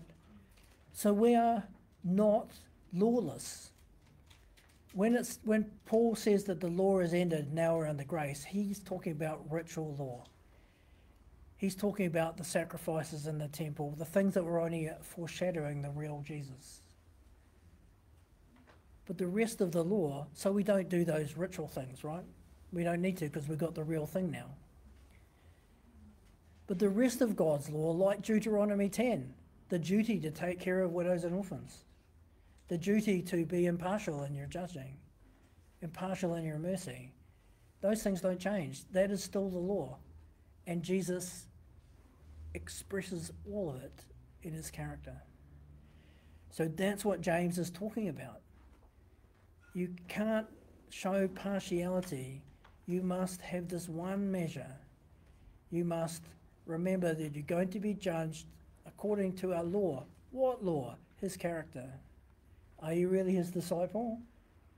Are you a sheep or a goat? Remember Matthew 25? The one that remembered, the least person, that bought the cup of cold water, that visited me when I was in prison, that gave me something to eat when I had no food. When you were doing that, you were really doing it for me, Jesus says. You know, that's what separated the sheep from the goats. What does that make? What is it they were doing? They've been Christ-like. Deuteronomy 10, the law, explains why that's Christ-like. Jesus fulfills the law. He is the law in person. Is this making sense? So whilst James appears to be using like code, it's actually all he means. Live as people who are going to be judged, but not by the Mosaic law, but by a different, but by something that's the same standard, but a standard that we can meet. You know, that our goal is to be Christ-like, just that one measure all the time. One measure all the time. Now, our last bit from James, and it's pretty quick because it's pretty easy. James 2, verse 14. What good is it, my brothers and sisters, if someone claims to have faith but has no deeds? Can such faith save them? ? He's asking a question. Suppose a brother or a sister is without clothes and daily food. If one of you says to them, go in peace, keep warm and well fed, but does nothing about their actual need, what good is it? What do your words achieve? Nothing. In the same way, faith by itself, if it is not accompanied by action, is dead. But someone will say, I have faith, I have deeds. Show me your faith without deeds, and I'll show you my faith by my deeds. You believe there is one God, good. Even the demons believe that and shudder. So, what are we to take from this? The first thing is, he's unequivocal, right? Faith without deeds is dead. And we know the answer to this because I've taught it to you a gazillion times. The word faith, pistis in Greek, emunah in Hebrew, Old Testament and New, they have the same meaning. Whether it's pistis in Greek or emunah in Hebrew, it means to believe and to act on the belief. It never means one or the other. It always and every time 100% means both. To the extent that they never bothered having separate words. Why? because in both cultures it was considered that you couldn't have one without the other. If you claimed to have one without the other, the one you claimed to have you didn't really have. And the way it was always expressed to me, the plane is crashing, and they said, the only way out, we've got to jump. And the guy says, well, I've got a parachute. I believe in parachutes. And everyone else is jumping out with a parachute. And he's still saying, I'll be all right. I've got a parachute and I believe in parachutes. But he doesn't put it on. And he doesn't jump. What's his problem? Okay, so you believe in parachutes. That's a good thing. But do you really believe in it? Because if you really believed in it, you'd put it on and jump out and be saved. Faith without deeds consistent with that faith is meaningless. And then he says at the bottom there, even the demons believe that and shudder. This is to reinforce the point. When Jesus steps out of the boat and there's a guy who's been kept in chains, right? Because he manifests all these demons, so the local people keep him chained up, right? You know the story well. There's many, many demons, right? As the demon that speaks attests for himself.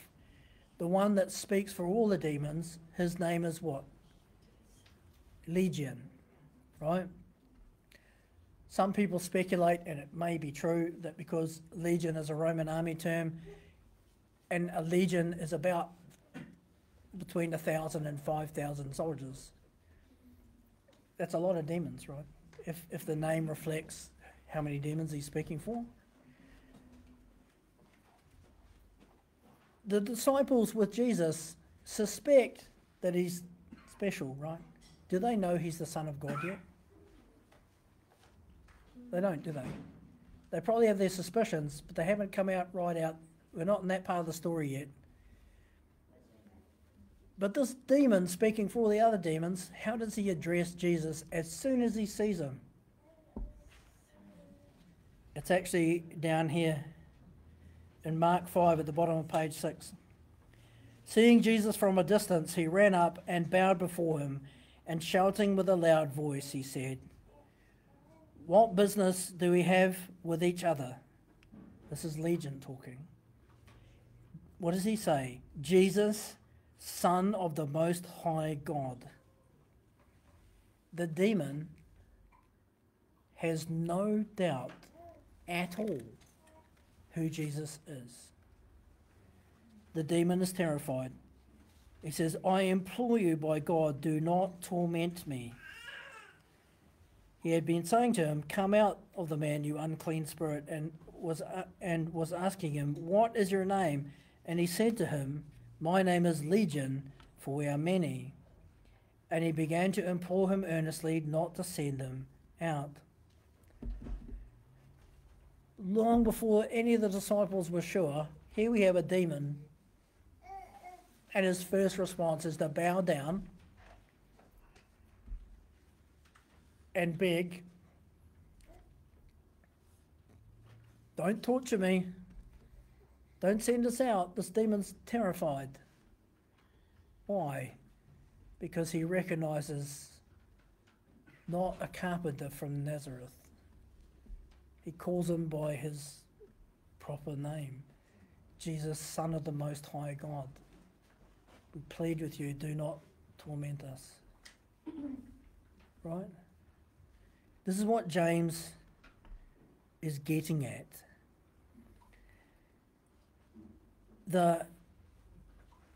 Before the fall, before Satan rebelled, what are the demons? Hashadim in Hebrew. What are the demons? Angels, right? So, if you like, by DNA, not that angels probably have DNA, but if you think of it that way, by species, demons are no different than Gabriel and Michael, right? They are angels. So there are the angels, the 2/3 of the angels that serve God, and the 1/3 that rebelled, right? But that means that long before the creation of Adam and Eve, where are these angels? They're in the presence of God. Who else is in the presence of God? Jesus at his right hand. So for millennia upon millennia, every single demon has looked face to face upon the Ancient of Days and his Son. Right? They have no doubt, if only you had the certainty of a demon about who Jesus was, right? That's how much they know. Is it saving them? Is that knowledge saving them? If faith was just faith, as people talk about it in English, just believing, who could possibly believe Jesus was the Son of God more than a demon who's seen him in heaven face to face sitting next to God? You haven't. I haven't. The demons have. If faith just means that, every demon should be good as gold, right? They're not guessing, they know. Is it saving them? No. Why? Because in spite of that knowledge, they refuse to repent. They will not obey. They are in rebellion. In spite of belief who he is, right? That's what James is saying. Faith without the deeds that go with the belief is dead. When it says dead, it's the word nekros. Nekros in Greek means completely without life. You know, not mostly dead. If you've ever seen the movie The Princess Bride, you know I'm quoting. He's not mostly dead. He's not, and that there's a guy they think is dead, and the physicians ask to bring him back to life, and they check and says, "Oh, you're in luck. He's not dead. He's only mostly dead. You know, so I can do something." No, nekros doesn't mean mostly dead. It means absolutely devoid of life. Right? That's what the word that James uses to describe faith without the action that's consistent with the faith. Discipleship. If you love me, you'll keep my commands. If you are a sheep and not a goat, you'll have done these things for me when you did it for the least of my people. You will have reflected me in your action. You'll have reflected me in your being who you are without showing any partiality to who's in front of you. Right? Where does this lead us? Simply this. Jesus is saying, this is about who you are, not who you act. If your focus is to be Christian, then you won't care who's in front of you.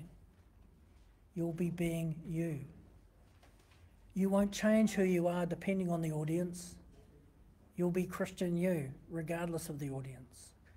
Whether you're sitting with a great man or a small man, or with a widow and an orphan, or the leader of the praise band, it won't make an iota of difference to you. It won't matter if someone famous comes in or someone no one knows.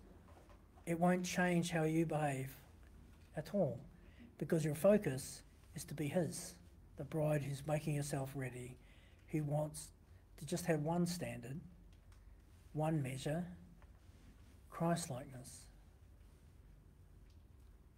Not just to know, but to act on what you know.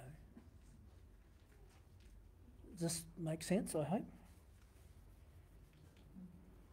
Yeah.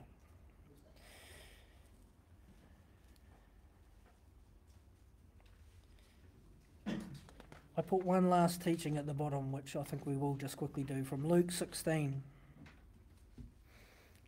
Because it's on the issue of faith. Now, I've heard lots of sermons and been in lots of church meetings and heard lots of prayers where people think that they want God to move right, but he's not moving.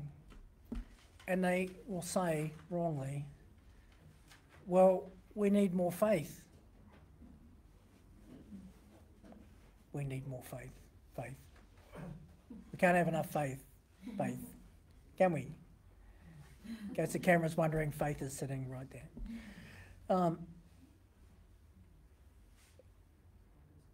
Faith, when they talk about it like that, they talk about it like some sort of mystical power. You know? That if we just have enough faith, as if faith was some sort of energy or something, right? Nonsense. Faith is what faith is in the scripture. It's knowing the truth and acting consistent with it.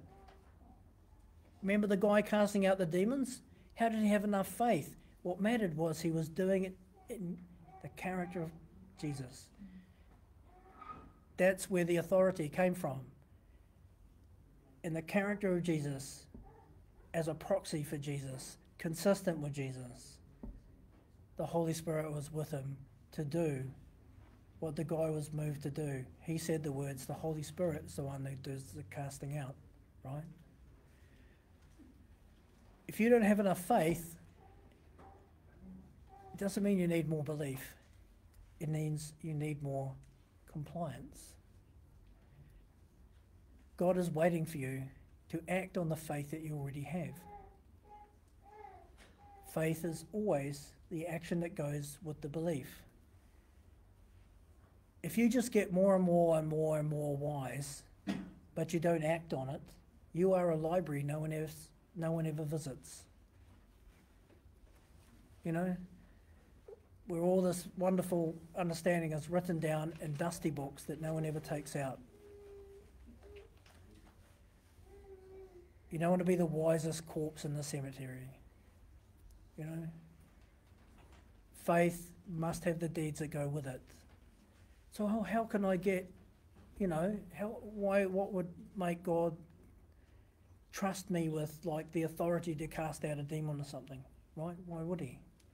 Well, the first thing is he only does things like that when that's what he needs to happen for someone else to gain faith.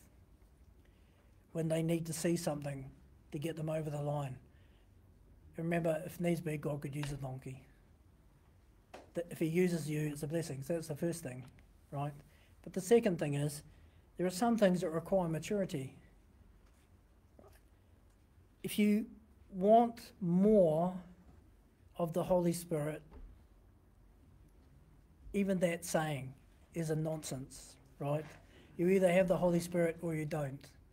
So more properly, if you wish God to use you and to bring you into deeper things of him, more mature things of him, there's a rule. And you find it in Luke 16 on our last page, page 7. Whoever can be trusted with very little can also be trusted with much. But whoever is dishonest with very little will be dishonest with much. So if you have not been trustworthy in handling worldly wealth, who will trust you with true riches? And if you have not been trustworthy with someone else's property, who will give you property of your own? No one can serve two masters. Either you will hate the one and love the other, or you will be devoted to the one and despise the other. You cannot serve both God and money. Then in Matthew 25, his master said to him, "Well done, good and faithful slave. You have been faithful with a few things, therefore I'll put you in charge of many things. Enter into the joy of your master." It's the same story, literally the same story, two different gospels. It's two sides of the same coin, right? So just for now, forget the money angle, because that's a teaching in itself. Understand the principle there. God says, if I can't see you act faithfully with a little, what possesses you to think that I will entrust to you much? How do you get to where God will trust you with the big stuff? Learn to be faithful with what you have. Yes, it's a bit to do with money in the context, but it's a general principle. If you want to be some great evangelist traveling overseas or a missionary, but you never speak to your friends, you know? If you can't share the gospel with those who know you, why will God entrust that task to you with a bunch of people that you don't know and they don't know you? It's a general principle, right? It's actually no different than anything else in life. Before you can be entrusted with big responsibility, you have to do an apprenticeship. He gives you enough that you can deal with to practice. And when you're able to be faithful and practice that, he entrusts you with more because he's always wanting to grow you. Remember, Jesus says he's the vine, we're the branches, his Father's the gardener, and he prunes the fruitful branches to make them more fruitful. It's the same thing. It's his intention to make you more. But you won't grow, you won't be more if you can't use the small thing where he starts you. If you can't do something with what you already know, he's not going to entrust you with more. Let's be found faithful, not just like a library that no one visits, a whole lot of information stored safely away. Make sure that we're doing something with what we already have if we want him to add to that.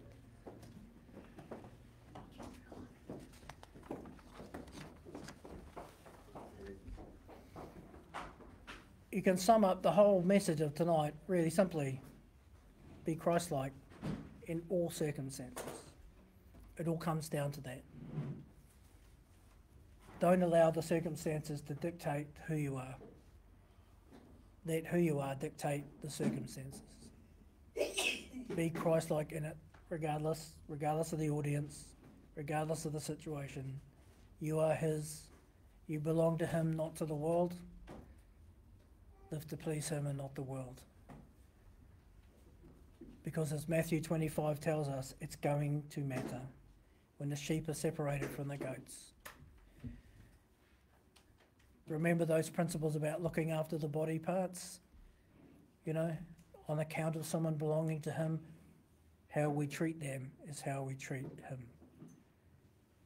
Even the least of them is connected to the head. If they're hurting, he's hurting. If we don't care about them, we don't care about him either. He takes it personally. And in light of, all the news we keep hearing about this church and that church and how they've abused their people and all the rest of it, is there any question why God is tipping those churches over? Because they are slandering and maligning his character. To rescue those people, he'll tip those churches on their head. So let's learn and understand from this and make sure that on the day when it counts, that he'll say, enter good and faithful servant, not go away from me, I don't know you. Okay, that's it. Oops, I'm in trouble because I went 15 minutes past being in trouble with the wife, but never mind. Better in trouble with the wife than trouble with God, right? Yeah. Only just. Okay, Father, we thank you for your word. We pray, Lord, that these things that ought to be understood by even the most new Christian, Lord, that these things ought to be the most fundamentally understood things, and yet are not. We pray and ask, Lord, that not just ourselves, but everyone, by your Spirit, Lord, would be woken up again to these things, that we would turn to each other and be Christ-like, no matter who's in front of us. And that we would know what that means by studying your word and understanding who you are and what you require. So that we will remember that we will give account in the end. And it will matter whether we were really yours inwardly or just playing games. Help us, Lord. Grant us your Holy Spirit afresh. Stir up your Spirit in us. Recall to our minds everything you've said, so that we would be a people led by you and not wandering around lost and confused. We pray in Jesus' name. Amen, amen, and that's us finished for the week. Shalom till next time. Right?